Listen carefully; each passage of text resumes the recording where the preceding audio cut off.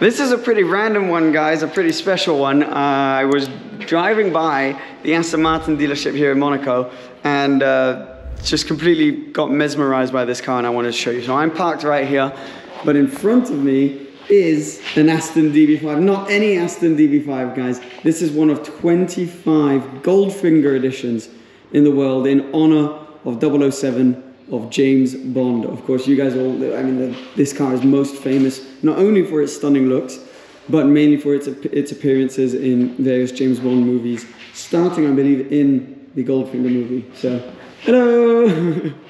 Is something pretty special. The color is, I mean, it's just beautiful with all the chrome. So, 25, these were built much more recently than the original cars, but built in exactly the same way in the same factory as the original cars, in honor, and you will see, of James Bond and his famous car with all of the gadgets. So this car has all of the James Bond gadgets. So they're all, 25 of them are in matching specs. They cost start price of 2.7 million euros. That doesn't include tax, so yeah, good luck. And they're all in matching specs, and I think they're pretty much all sold despite the high cost. You can maybe hear some James Bond playlist music going on in the background. But yeah, so 3 million euros basically once you've added tax, and they're all sold. Because it is probably one of the world's coolest cars. I'll show you all the gadgets in a little bit, but just looking around the back of the car is stunning. If you think you know, you can name every gadget that this car has, put it in the comments down below, and then you can check your score at the end of the video to see if you managed to think of all of them. But everything from the chrome rims, the multi-spoke rims like that, look at these rear view mirrors as well. So nice. This car can't be homologated for street use, unfortunately, so it's more of a, I mean, the ultimate living room art piece, effectively. It does have a working engine and, you know, over 200 horsepower, but you can't drive it on the road because it has machine guns coming out of the front end. So that is pretty understandable then. Anyway, I guess, I mean, the exterior, you guys all know it, right? But let's hop in on the interior. I'll just show you the little plaque when you get to the interior. The door is so heavy, so meaty, and you got the smell of new, old car, if that makes any sense. You got the 007 Goldfinger edition plaque, hand-built in England, and this one for EON Productions. There you go, Aston Martin, by appointment to His Royal Highness the Prince of Wales motor car manufacturer and repairer. I mean, that is pretty cool, isn't it? So let's hop in the other side. It's got the classic Aston little grills on the side there. Superleggera, the name, of course, which has been brought back with the more recent DBS. Now, let's hop in. I have the key on me. First of all, look at these seats. They just look so comfy. When you sit down in this car, it basically feels like you're sitting down on a couch. Okay, so when you hop in, I mean, it is just beautiful in here. The chromes continue. You got this thin wooden steering wheel, which is just so nice. Feels so classy. 5-speed little gear stick here. Pedals are slightly off to the right, but everything just feels so classy. And look at this. See those wing mirrors we were talking about earlier? You can see the little roof scoop, hood scoop, air inlet right there. So cool. Anyway, I've got the key with me. I believe this is the right one. I bet you James Bond was probably a lot smoother at this than I am being right now. Okay, there we go. Turn the key, ignition on, and then I can start playing around with some of the toys. So this, because the battery keeps going on and off, sometimes doesn't work quite as smooth. There was a hidden button here. When you press it, you just kind of need to help this guy up.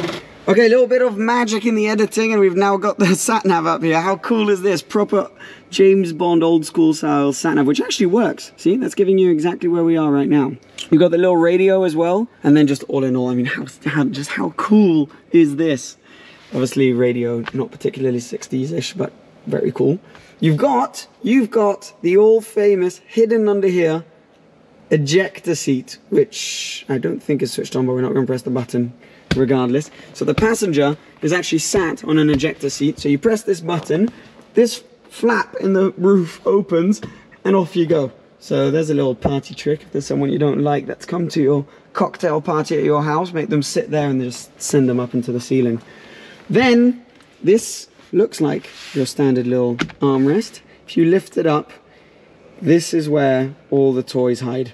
So you've got oil, so I think that puts oil down behind you, rear smoke, front ram, so the front and rear bumper can come out and ram the cars in front or behind. You've got guns, the roof hatch, bullet shield, which is round back, and then your number plate, which you can change, which is so sick. And yeah, I mean, look at this interior. How cool is this? Wait, let me show you those. I'm going to call a friend who's going to come and show us all of the gadgets on front. Okay, so we're around front. Look at this. I think we're going to start with the license plate, the famous anti-speeding ticket license plate. How cool is that? So you can have your Swiss plate, your British plate, whatever you want. So James Bond. We've also got the ram for the front and the rear. So so let's say you've how cool is that? If you've parked too close to someone and you just want to push them a little bit further away, you just ram them with your front bumper. But then the famous one, of course, are the guns hidden in the indicators right here. A couple of them. How cool is that? And then everything at the same time, the ram, the license plate, the guns. So epic. I mean, that is the ultimate party piece right there. And then round rear, you've got actually this bulletproof shield, which will pop up, and in theory, so you've also got the rams round back. Look at that. How cool is that? And the license plate, of course, which is also doing its thing. So cool. And the bulletproof shield, which would come up and is actually bulletproof and to stop you getting shot at, I guess, in your DB5 as you're going down the street. You've then also got, right here, with the 007 emblem, what looks like a toolkit, but it is actually a tire shredding kit. I mean, any usual car would have a toolkit here, but an actual tire shredding kit. I guess it is the James Bond car, so it's what you've come to expect. So cool. I saw it here, and I thought I just can't not show you this. So yeah, massive thanks to Aston Monaco. It's a quick tour around the car, but I just wanted to show you around the little gadgets because it is epic. 2.7 million euros if you want one. I think they're basically all sold. I'm sure you can find a way. If you are James Bond, you can always find a way. Probably the coolest car I've ever seen.